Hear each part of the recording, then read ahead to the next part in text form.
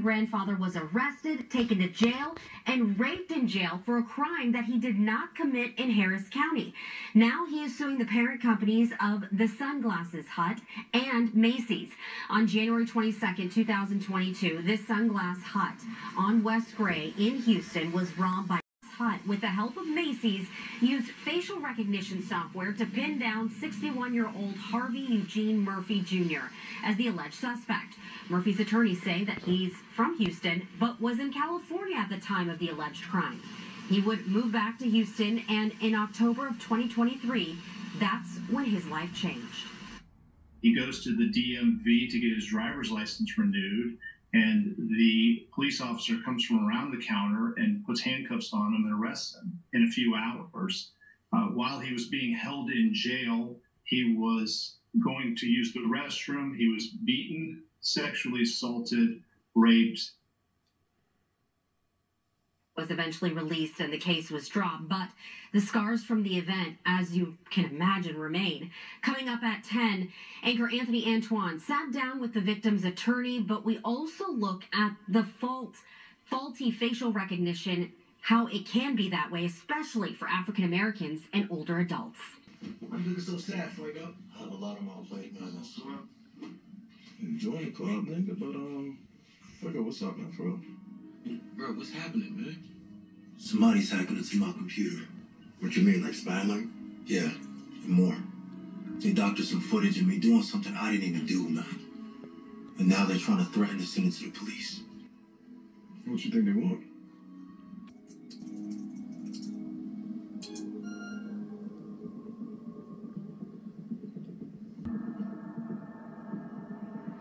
What the fuck? It never even happened. So, unfortunately, ladies and gentlemen, this is what happens when technology gets into the wrong hands. And unfortunately, technology has been advanced and more than likely created by millionaires, more likely billionaires, millionaires, billionaires, evil people, the elites. It also goes back to Skull and Bones of Yale University. That's where the CIA came out of. You know, George Bush went there. Obama did a year there. And other judges, politicians. I've said this in plenty of other videos. But that's where it all started. It all started 1960, around that era. And they've had years to, you know, build their funds, build their knowledge, build their connections. And that's what Freemasonry, these sororities, that's what they're based on. They're based on building connections. So when they say being a man of virtue and being virtuous, you're making connections with others, like-minded others. The more connections built, other Freemasons meeting other Freemasons, coming together, having these secret meetings, talking about what laws are going to be passed. They always knew technology would advance. They knew for a while. And now here we have artificial intelligence. And if you're wondering, why did you show the clip? The Tyler Perry clip. Because that was from one of Tyler Perry's shows, if you didn't know. His show called All the Queen's Men. Tyler Perry is a puppet and he works for the elites. Why do you think all these millionaires and certain celebrities are starting to build these underground bunkers? They know something is coming. Tyler Perry is a Freemason. He's amongst the circles. He's amongst the puppets. He knows. See, a lot of TV shows, they put stuff that's actually going on in the real world and going to happen in the real world. I also watched Chicago PD. Chicago PD, recent episode was about immigrants. You know, they do this stuff on purpose. So again, when technology gets in the wrong hands, and when it has been in the wrong hands, this is what happened. You have a grandfather, an elderly innocent man, being accused of theft. And they use artificial intelligence to assume it was him. And it wasn't even him. Why would the cops arrest him? Why would the cops not do their own investigation and just go along with it? This is scary, ladies and gentlemen. This is an extremely scary situation. And this is what the world has come to. Everybody's talking about the what they're doing in schools and the attack on children. Yes, there is a huge attack on children, but there is a bigger attack on humanity itself in general. When you have innocent people being locked up based on artificial intelligence, that is extremely scary. Extremely scary. A grandfather at that? They said he was, what, 60 years old? 60, 61 years old?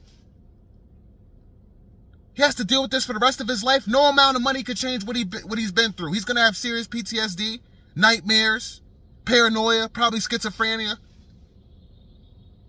And he's suing for $10 million. $10 million is not enough. He's not even suing the police department. I would sue the police department because they didn't do their due diligence and do their own separate investigation. Find out where he was, get an alibi when the robberies happened to make sure it was actually him. I would sue the police department until they're out of business, until they have to close down. So that police department has to shut down. I would sue Macy's until they can't be Macy's no more. They got to shut down. $10 million is not enough. And again, money can't change the situation, fix what he's been through. But you gotta hit him where it hurts. Again, $10 million is super low. They ruined this man's life. This man was sexually assaulted. Who knows if the people that assaulted him had AIDS or whatever else. Very sad, very messed up. Share this video. That's why my goal is to make my house to the point where it is I don't want to go anywhere unless I'm going on vacation out of the country. Got my weight equipment downstairs, all my sneakers, my recording equipment, my gaming setup. I don't really play games, but I have it in case I need it, in case I want to use it. I plan on getting a sauna put in my basement soon, finishing my basement. And whatever else. Trying to make it so I'm comfortable at home, to where I don't want to just be going out all the time. Because look what can happen. Very, very scary situation, ladies and gentlemen. This is nothing to play with. This is nothing to joke about. This is nothing to take lightly. It could have been your grandfather. What if it was your grandfather? How would you feel every time you got to go visit him? You got to see the condition and state he's in mentally and emotionally.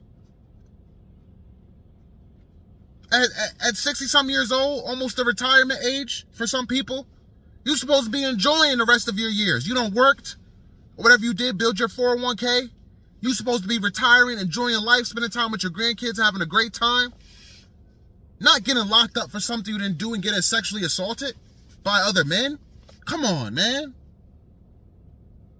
This is far from the American dream. The justice system sucks. It really does. And I feel like no matter how many good people we have try to change things, nothing can be changed about it because the elites are at the top. The elites are controlling everything. How many innocent men we done seen that had to bring their case all the way to the Supreme Court? Kept getting denied for their appeal. But more than likely the prosecutors, the police officers, they know they're innocent. Judges just keep denying it. The justice system is so unfair. We have thousands of black men innocently locked up, innocent, that are still locked up to this day, dealing with being sexually assaulted, beat up, their commissary taken from them, just being treated like straight up slaves, being a part of the system when they shouldn't even been a part of the system in the first place. They've had families, you know, children, close friends, and some of those people don't turn on them. They done missed so many birthdays. Other people done passed away in their family. They didn't get to attend the funeral or say their goodbyes. And they're locked up innocently. And the reason why I say black is because, did you hear the news clip? The lady said that this certain system that they're using to catch people with stealing or whatever crime, it's easier to use for black men. That is messed up. That is extremely messed up.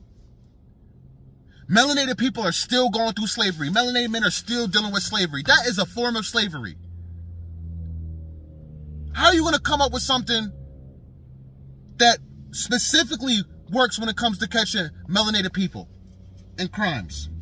Framing them. How are you going to come up with something that can frame melanated men specifically for them?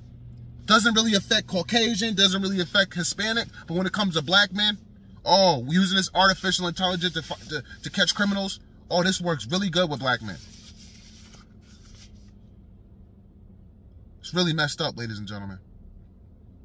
And I hope you watched the beginning of both the news clip and the video from the show. But yeah, I feel like this really needs to be talked about.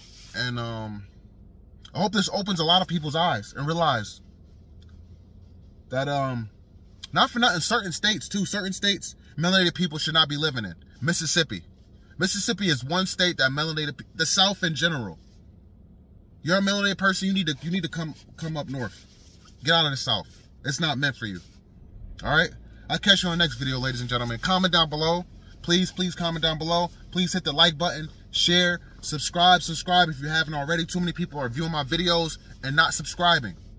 If you clicked on a video, you were interested in what I was talking about, so please subscribe if you haven't already. I'll catch you in the next one. Peace and love.